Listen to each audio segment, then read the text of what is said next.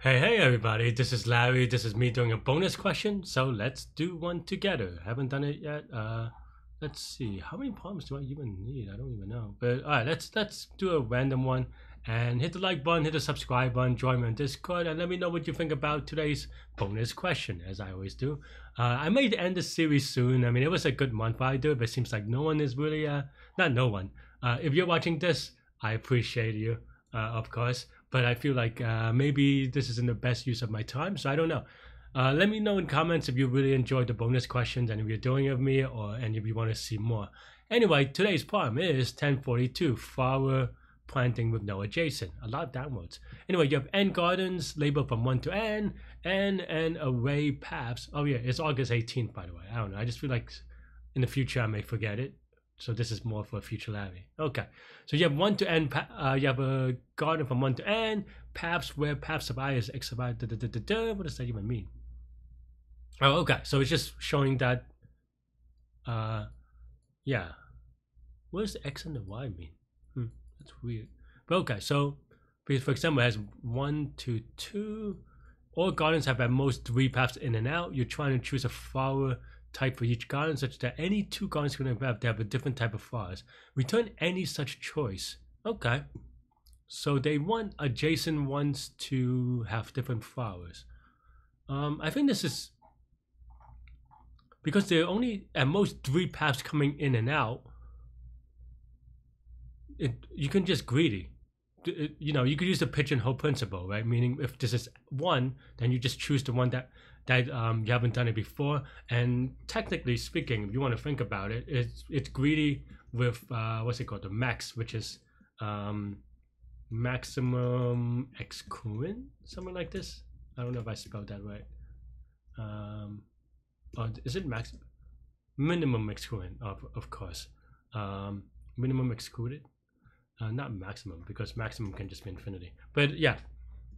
And that's basically it, really. So you have paths for we could implement something like the way that I always do is just have edges is equal to I like edge list instead, so I always convert it to edge list. You know, you may do it in another way, perhaps. Are these 1 index? Yep, they have 1 index. So I'm gonna convert it to.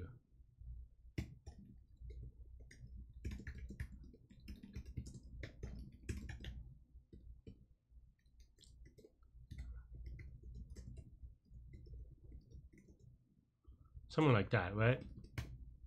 And then now it's what we said. So we can do a breadth-first search.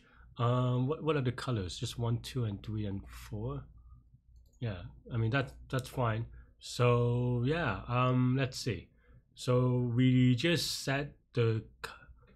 Do they always have a thing? I guess not.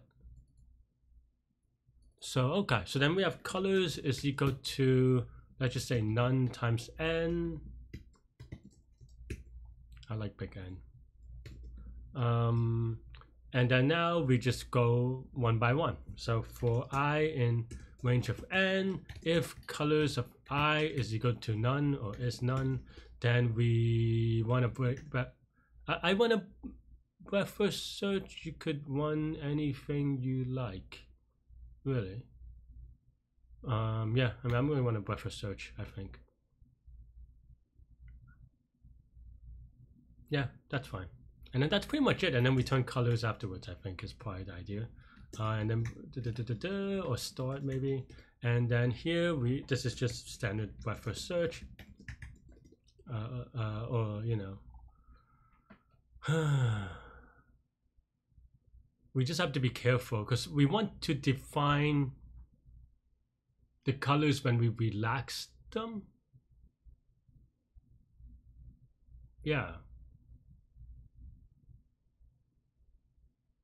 I guess so, because you can't really unqueue it afterwards, at least not in an easy way. I mean, maybe you can, but yeah, maybe we can actually, but yeah. And then colors of start is equal to, what's it, 1 2 3 4 1, and then yeah, for while length of q is greater than 0, current is equal to q dot pop left, and then here we go for v in edges of current, right? What do we do? Well, if colors of v is equal to is none, then we do color things to it. Yeah, and then yeah, q dot append v next, and that's pretty much the idea. We have to do some color things though. So colors of v is equal to, maybe we just do max of v or something like this, and yeah, and then here we go. We have a node, and here we just look through edges of node. So S is equal to, let's just say the set of this. No, we want order colors of v for v in edges of node, something like this, where we want to filter out the none. If v is not none, or with colors of v is not none, something like that, right? And then now we want to see the smallest number in there, right? So for I in range from 1 to 5, just if I is not in S, then we return I. That's pretty much it. Something like this, but let's run it real quick. Might have typos, but hopefully this is right. Okay, this is not right at all. Why is that? Dun, dun, dun. Okay, so we set colors to 1, and then here, let's see, print node and then S. Maybe I messed this up. Yeah, I don't. Well, this is not calling this at all, so.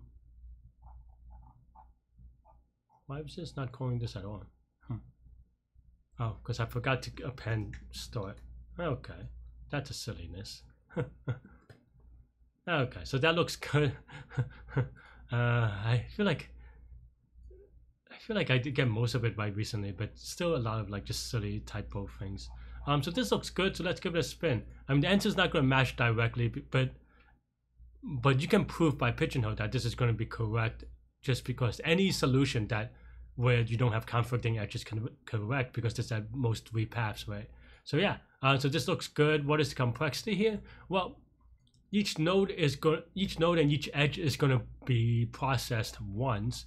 So this is going to be O of v plus e, or n plus e, I guess, depending on how you want to say it. But yeah, so time is O of v plus e, and also space is also v plus e. So yeah, that's pretty much all I have for this one. So yeah, it's a very standard E graph problem. Not sure all the downloads, to be honest. I guess it's easy to miss this, and if you miss this, this is a ridiculously hard problem. But if you do see it, and it came up a few times, but I don't know. I'm not sure about the downloads, but yeah, that's all I have with this one. Let me know what you think. Stay good, stay healthy, take good mental health. The weekend's almost here, so stay good, and I'll see you soon. Bye bye.